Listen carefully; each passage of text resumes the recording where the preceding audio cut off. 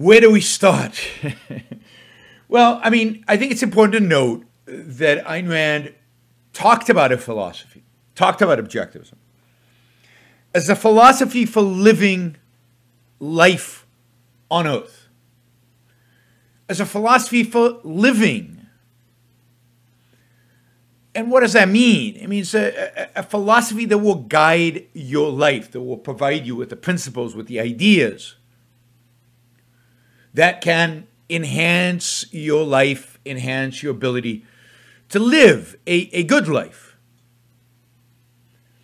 And we'll talk about what a good life is and what that means exactly. But she did not write philosophy for the sake of writing philosophy. She did not write philosophy for the sake of, engaging in difficult, interesting ideas, for the sake of participating in the debate, for the sake of, solving any kind of long-lost puzzles. She was interested.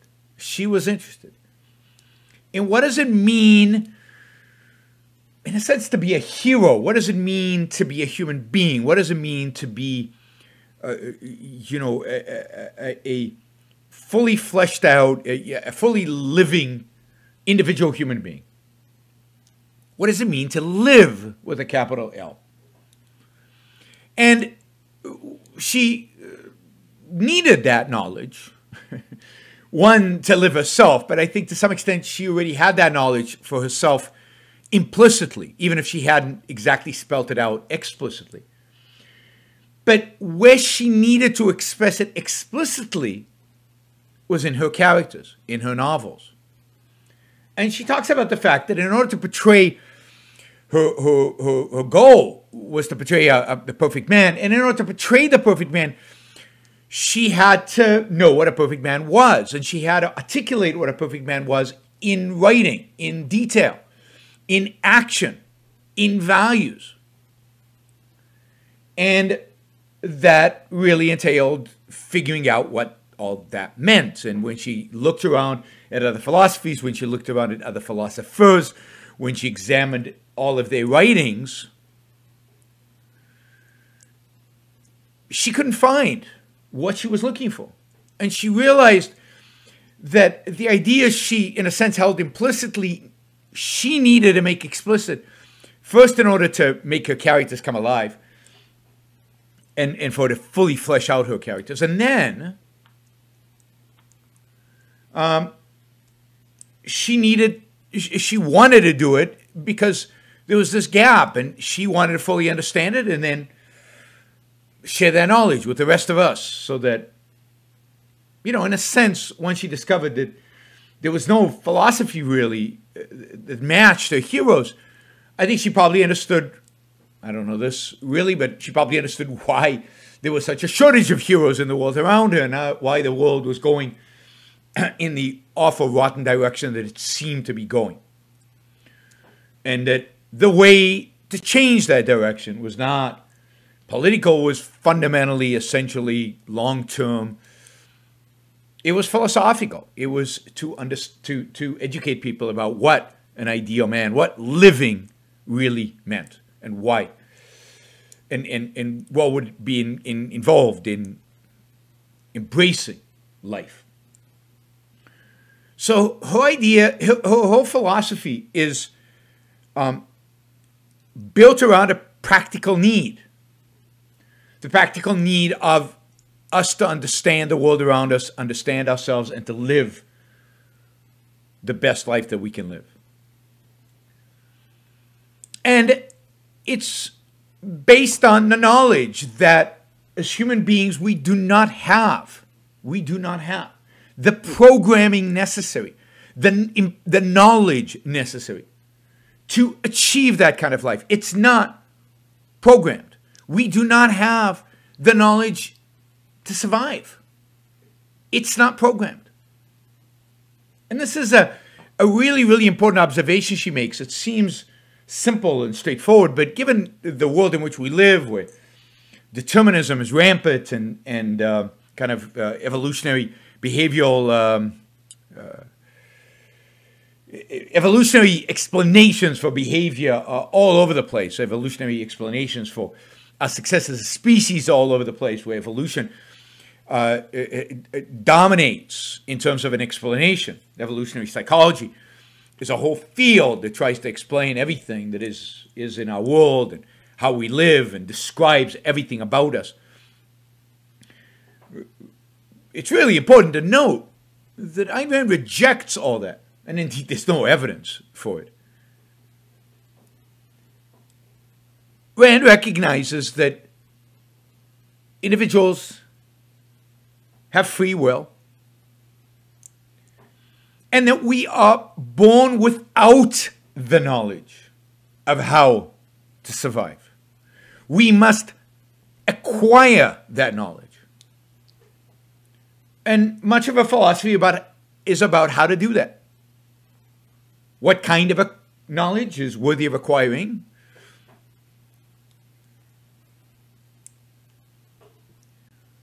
And how we go about doing that. So we are born, it's not that we're born tabula rasa in a sense that we're born with nothing inside, but we're born without knowledge. The knowledge to survive, the knowledge to feed ourselves, the knowledge to survive in a world with animals that want to kill us, to survive other human beings who would like to take our stuff and attack us. We're not born with those kind of instincts, with that kind of survival knowledge built into our DNA as other animals are. Other animals do not have to acquire knowledge in order to learn to survive. They don't have to figure it out. They use their consciousness to observe reality, and the programming, in a sense, does the rest in terms of guiding them to what they need to do in order to survive. It's built in. Human beings, it's not built in. So we need to acquire knowledge. And our survival is not self-evident because of that. So we are constantly faced with this alternative of life or death. Now, every being is faced, every living being, and this is what differentiates life from non-life, is life can end. A rock is always a rock. It's not alive, it's just a rock. But a flower will die. And if it doesn't get enough water, it'll die sooner rather than later. So we are faced constantly with this alternative as life or death, survival or not survival, destruction or existence. And because we do not have the tools to automatically know what survival requires as a flower does, a flower not only needs the water, but would actually look for the water. I don't know about a flower, but certainly a tree or a plant, you plant it in the soil, and its branches go out seeking the water. They don't make the decision to seek the water. They just do so because they're programmed to do it. But they go searching that which will allow them to survive, which will allow them to grow, which will allow them to thrive as a tree.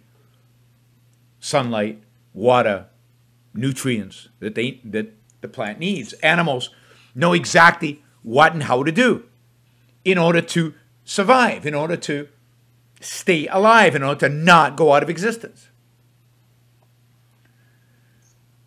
But it doesn't come automatically to us.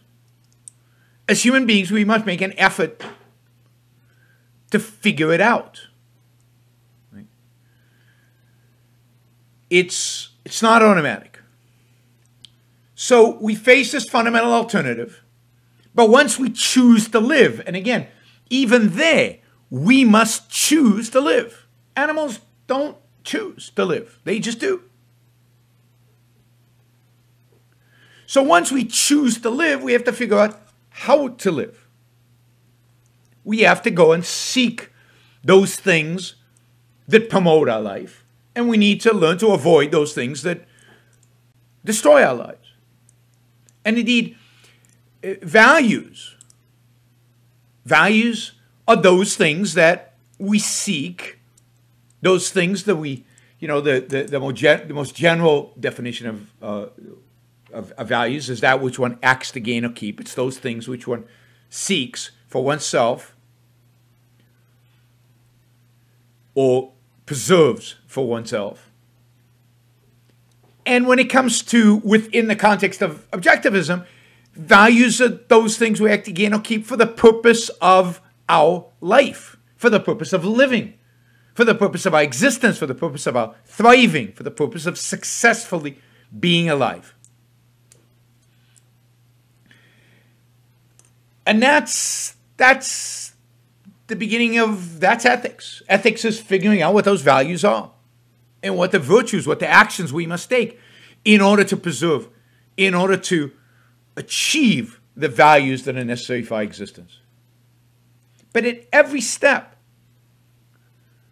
it's not given. It's not automatic.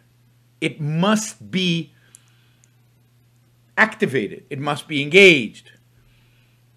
We must make an effort. We must choose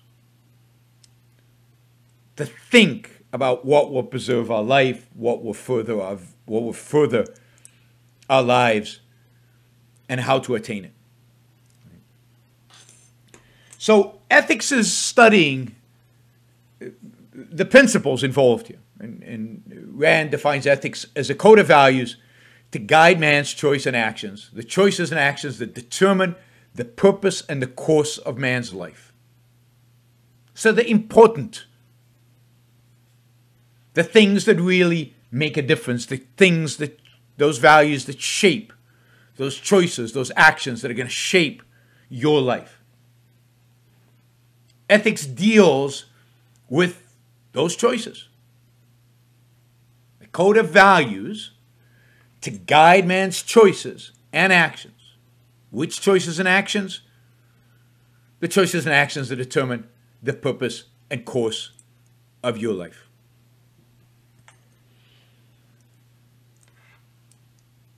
Let me just silence somebody because not productive on topics like this to have there we go. Okay, so why is this important? Why do we need this? Well, because we don't have it automatic. But also because life's complicated. There's a lot of choices. There's a lot of options. There are a lot of values one could pursue. There's a lot of things one could do with one's time. There's a lot of ways one can live or not live. And most people never codify for themselves a system of ethics. Most people never actually think through these questions and come up with a list of values and virtues and live by it and use it as a tool to live. And then they're kind of stuck. They're stuck in this world in which they do what they're told or what they're taught by others without examining it, without thinking it through, without inspecting it, without making sure that it's right. Or, because usually it's a combination of these, they land up doing what works in the moment because that's the easiest. That doesn't require long-term thinking. And most of the time we don't have time to do the long-term thinking. What do we call that when we don't think long-term, when we don't use principles, in this case moral principles, to guide what we do, but what we use is just calculations in the moment of what seems to work here and now. What is that called? Right? I'm not sure if I can get away with this lie right now. They're not going to catch me. They didn't catch me last time. I'll just lie right now. I'll just cut this corner or cut that corner. And why is lying bad anyway? Because my mother told me? Because the priest said so? I don't know if I believe in God. And if there's no God, why shouldn't I cheat? There's no heaven. There's no hell. Well, it's called, and I think most people identify this as pragmatism. It's pragmatic. It gets me the results. I have these short-term aims. I do these short-term things, and it gets me that short-term result. It's guided often by whim. It's guided by what you'd call, some people call intuition, which is just another name for whim in many cases. Not always, but in many cases. It's pragmatism. And for most people, that's how they live because, again, life is complicated. And going through the whole question of, okay, if I lie, what are the consequences? Who potentially could catch me? Is this going to necessitate other lies? If I get caught, what are the consequences? What does it do to my consciousness if I start lying and if I lie regularly? There's a lot to think about on every single one of these decisions. Versus, for example, a principle.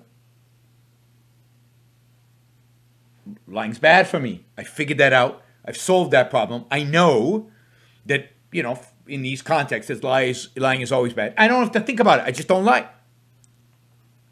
I know the answer. And I'm not dogmatic about it because I keep going back and reaffirming the principle by integrating into the rest of my knowledge and making sure that, yes, it's true.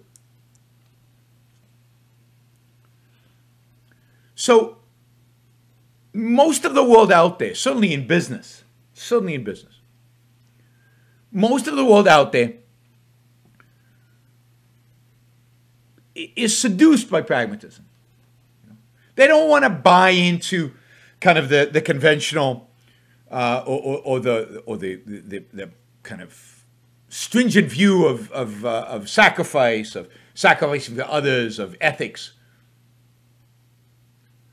And they don't have any other guidance of how to live their life. So I'll just wing it. I'll just solve problems on the fly. I'll figure it out as we go along.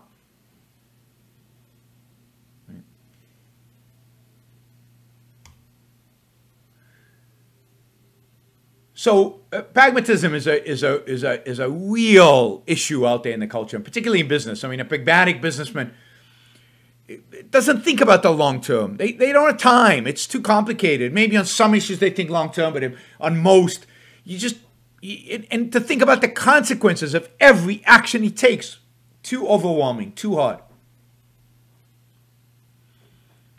So he makes decisions without those considerations. He shifts the blame for his mistakes. He downplays the extent of problems, covers them up, tries to cover them up altogether. And when the problems show up later, there's more cover-up, so there's no blaming to somebody else.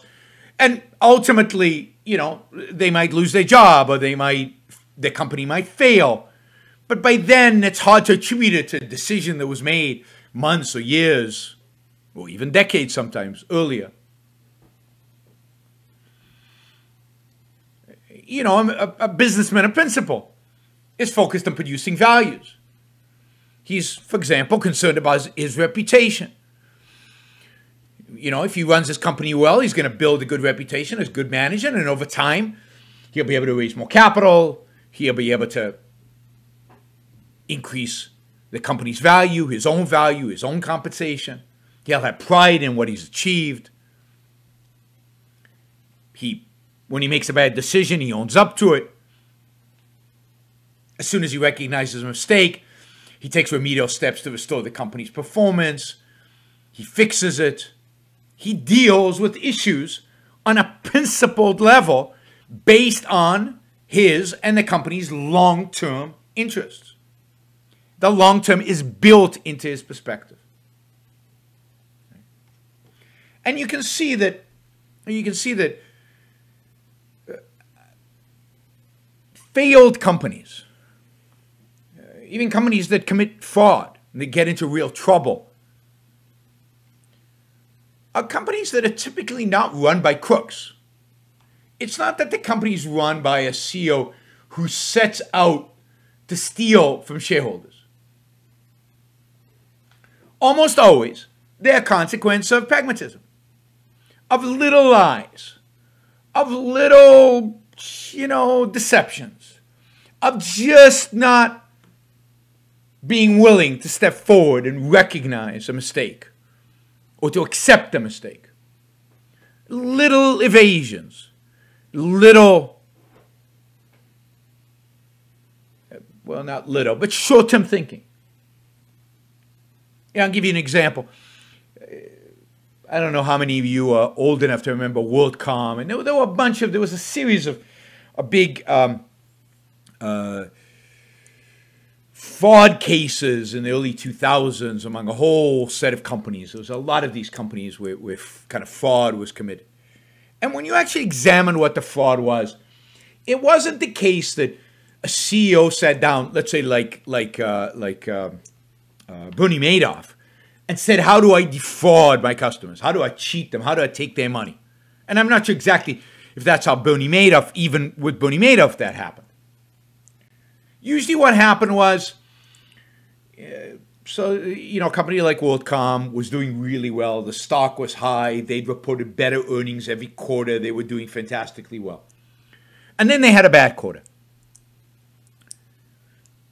And you could just report the bad quarter, and stock price would have gone down, and people would have questioned their performance and challenged them in terms of what they were doing, but they probably would have done fine. But what happened when they had a bad quarter was the CEO might have looked at that and said, look, why report this? It's a headache.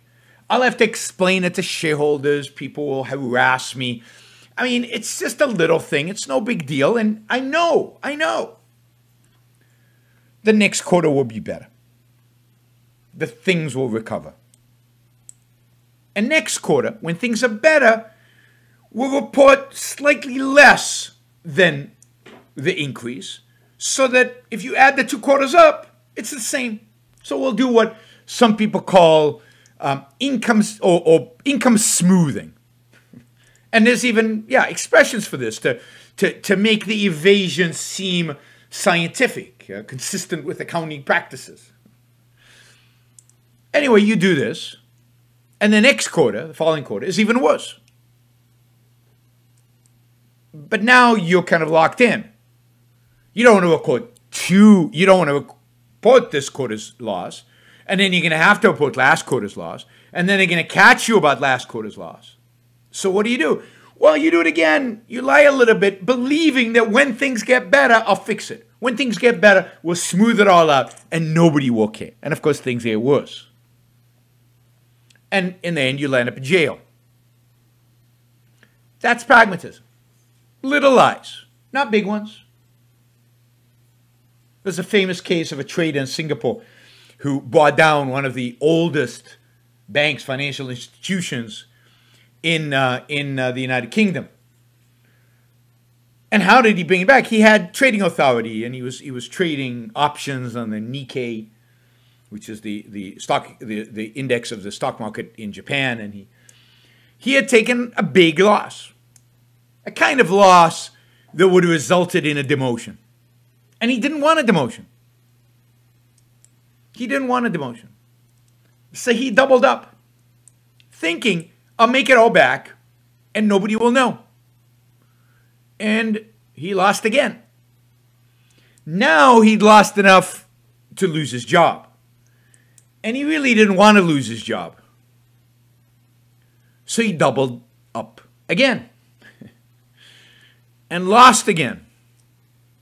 And now he was probably going to jail. So he doubled up one more time and lost. And that's guaranteed that he went to jail in Singapore. Not a pleasant experience, I promise you. But the loss by that point was so large that it brought down one of the oldest financial institutions in the United Kingdom. But those kind of little decisions, pragmatic, short-term, unprincipled, not thinking about the wider context, is what brings people down. The lies that a husband tells a wife or a wife tells a husband that build over time will ultimately lead to a divorce. Little deceptions will ultimately lead you out of a company. And when you add those up in terms of the effect it has on your life, ultimately they lead to the destruction of your own life. We need principles. We need some kind of guidance to tell us how to deal with the complexity of the world, how to deal with everything that we encounter. Because again, we don't have the scope or the time to think about the principles involved, the scope of human psychology and the scope of history to know exactly what works and what doesn't, what's right and what's wrong, what sustains human life and what doesn't, what's achievable, what's good and what's not. It's an achievement to figure those things out, particularly in terms of principles. And it's why, it's why we need ethics. Ethics are the broadest sense of principles that guide our life. And then we can apply those principles, those ethical principles, to different areas in our life. How to run a business, how to deal with employees, or how to make business decisions. And we can think about principles of marriage, how to have a good, healthy relationship with the person you're going to live with for a long, long time, how to maybe have a relationship with kids or whatever. You can apply, you have a broad set of principles that apply to life, and then you take that and build principles that apply those abstract principles to particular issues that you're going to face. Moral principles enable us to choose the right course of action. It takes into account real life choices that you have. And it tells us the consequences to expect given the choices we might make. It organizes all that information, all the different possibilities, all the different branches of the tree of decision making that we could make. It organizes that into simple, well, and maybe not so simple, but into rules, into principles that we can then follow. Again, not follow blindly. Understand, integrate, prove to ourselves that they're true, that they work, that they're efficacious, and then follow. If you don't have moral principles telling you what is right or wrong, what is essential to judging any given situation, how do you know what to do? How do you know what not to do? How do you know how to live? All right, so that's the role of ethics.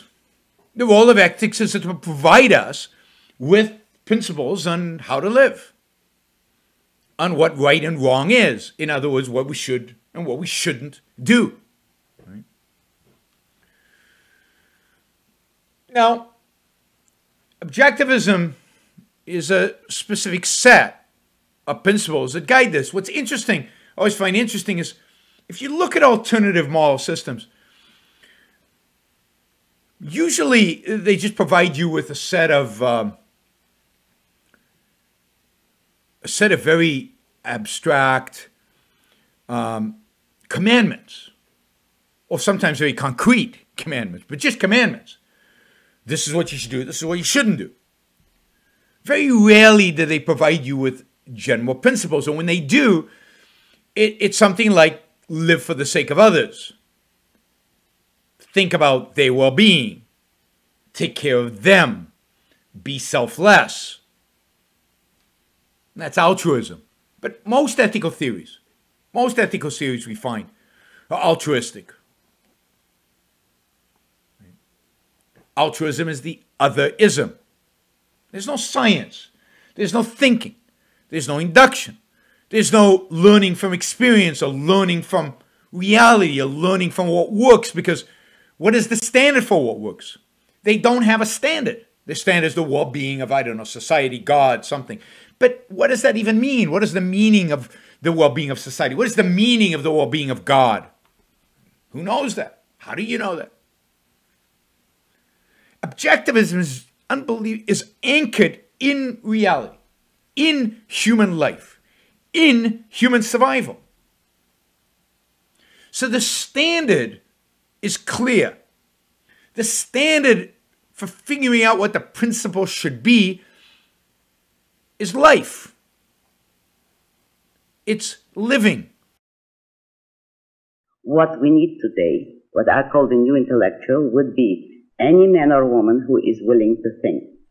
Meaning, any man or woman who knows that man's life must be guided by reason, by the intellect, not by feelings, wishes, whims, or mystic revelations. Any man or woman who values his life and who does not want to give in to today's cult of despair, cynicism, and impotence, and does not intend to give up the world to the dark ages and to the rule of the collectivist brute. All right, before we go on, reminder, please like the show. We've got 163 live listeners right now, 30 likes. That should be at least 100. I figure at least 100 of you actually like the show. Maybe there are like 60 of the Matthews out there who hate it. But at least the people who are liking it, you know, I want to see a thumbs up. There you go. Start liking it. I want to see that go to 100. All it takes is a click of a thing, whether you're looking at this. And you know, the likes matter. It's not an issue of my ego.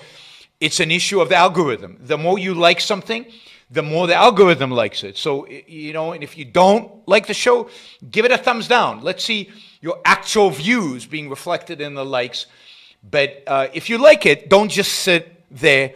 Help get the show promoted. Of course, you should also share.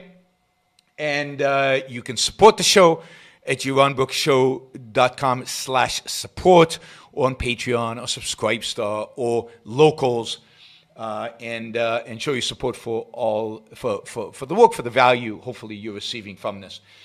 And of course, don't forget, if you're not a subscriber, even if you just come here to troll, or even if you're here like Matthew to defend Marx, then you should subscribe, because that way you'll know when to show up. You'll know what shows are on, when they're on. You'll get notified, right? So, yes, like, share, subscribe, support. Like, share, subscribe, support. There you go. Easy. Do one or all of those, please.